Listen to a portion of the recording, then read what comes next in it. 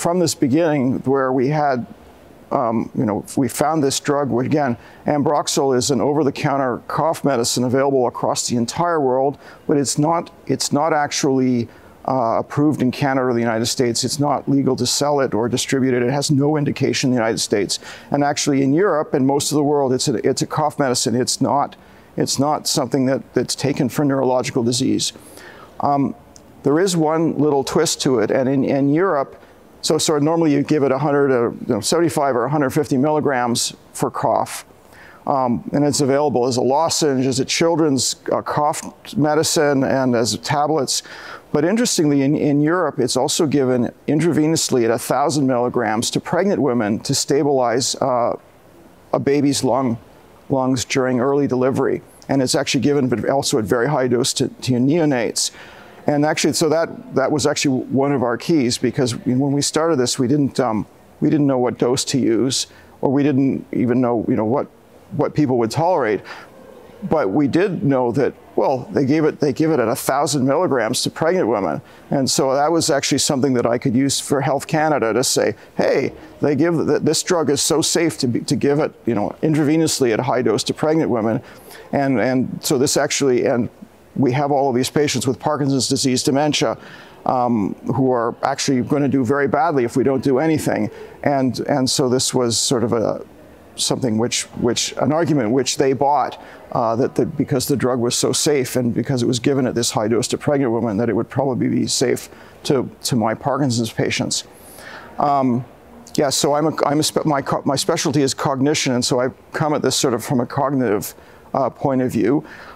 So the trial was to look at, the original goal was to look at 75 patients with Parkinson's disease, dementia. And so we were actually, again, I was looking for cognition.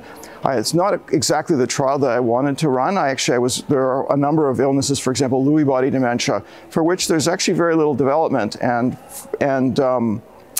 like there's a major need to develop drugs for. However, we were funded by the Western Brain Institute, and the peer reviewer said, well, if you start with patients with Parkinson's disease, then you're absolutely sure that they have something wrong with alpha-synuclein. They actually have the disease that you're interested in, Parkinson's disease, and then get cognitive impairment.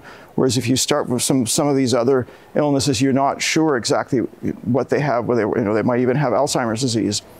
So anyway, so we were looking at Parkinson's disease, dementia.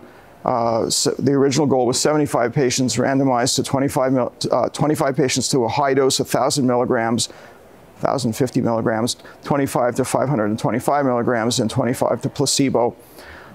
We ended up sort of cutting short the middle group because it was so hard to recruit patients for this large number of patients from a single center. Our primary endpoints were cognitive, and we used something called the ADAS-Cog, which is a scale used for Alzheimer's disease.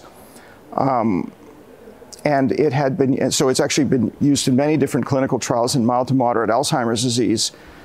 And we used something called the clinician's global impression of change, was again a structured interview designed for Alzheimer's disease. And this has actually come back to bite us and makes in the butt at the end, because those probably weren't good indicators to start with. It was the ADAS-Cog and the CIGIC. So we've actually now, the last patient has been off medication since June, and we're just opening the data, and this is really our very first look at the data. Through the trial, we actually, my impression was that we had many patients that were doing really, really well, and we actually expected this to be really quite a profoundly positive trial.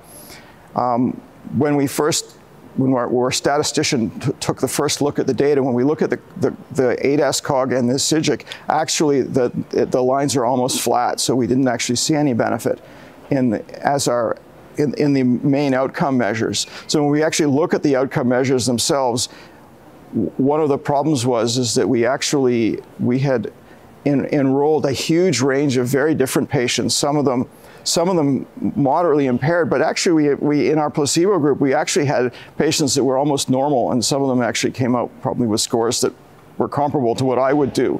So our enrollment, we were sort of in trouble because we had this huge spread of patients.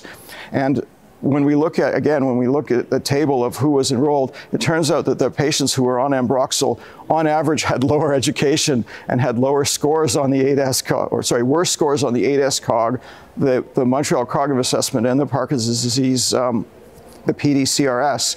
So right from randomization, we were actually in a little bit of trouble. So we didn't meet our primary endpoints. So we're actually going through the data right now to figure out, really what happened. And so again, one of our problems was the randomization and the huge heterogeneity and a big placebo response. What we can say is that we had 8 patients out of the 54 who had GBA mutations, and those patients actually did do better on the 8S-COG, and they did better on something called the neuropsychiatric inventory. So there's a standard questionnaire around neuropsychiatric syndromes called the NPI, the neuropsychiatric inventory, and it looks at 12 different sort of neuropsychiatric questions: apathy, depression, anxiety, hallucinations, and mood, and the like. And actually, patients on Ambroxol did better on the NPI than the placebo patients. And again, when we looked at GBA carriers, people who carried mutations in GBA, those patients also did better. So again, this is just our very first look at the data.